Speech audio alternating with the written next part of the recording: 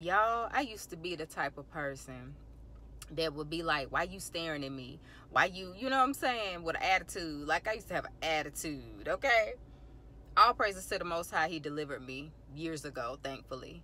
And but when I was in that posture, I was very irritated with things, little things, and people staring at me would be a problem. But let me tell y'all something about people staring at you.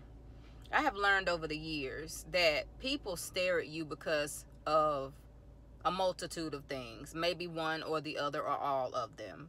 But one, they stare at you because they admire you. Two, maybe because you look good. Three, because you have the glory of the Most High within you, and the light from the Most High is shining from within, and they see it coming out and illuminating you, okay?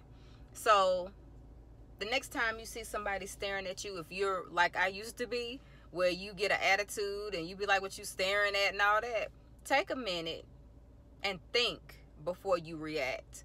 Because one of those three things, if not one of, but all of those three, could be the reason why they're staring at you. And that's beautiful, okay? As long as they ain't touching you, ain't no need to get crazy, okay? I just wanted to share that with you guys. Peace and blessings.